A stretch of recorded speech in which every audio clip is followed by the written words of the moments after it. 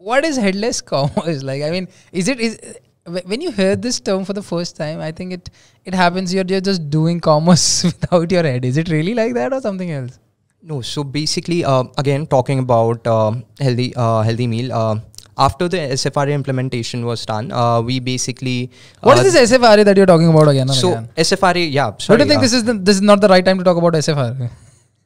Commerce Cloud implementation. We can explain it further on. Okay, the SFRA can be explained further on. Just note it down that there is something like SFRA that you have to learn about later on from Priyanshu. It's one of the architectures provided by Salesforce. Let's keep it at that, and we can discuss it further on. All right, we do have a Q&A session. If you even do not understand in all of this webinar, you can just write this down for the Q&A session. All right, so continuing with the journey of Healthy Meal.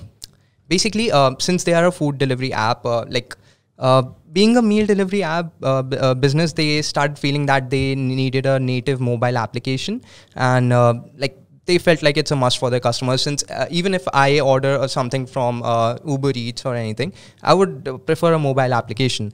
So they wanted to do that, and since at that point Salesforce introduced the Headless Commerce and the Salesforce Commerce API, it was a new addition to the already existing APIs. We already had Okapi over there. So we suggested them to move forward with this implementation, and they were definitely happy with the mobile application that they were able to develop and use the headless approach. So what do you mean to say is this Healthify Me or Healthy Me? Healthy Me, all right. By the way, this was not the name of the organization. We are under NDA and we are maintaining that non-disclosure agreement that we had with our client. But yeah, let's call it as Healthy Me, right? So Healthy Me? Healthy Meal. Healthy Me, okay. So what you're trying to say over here is this Healthy Me already had a web application implemented onto SFRA architecture on Commerce Cloud.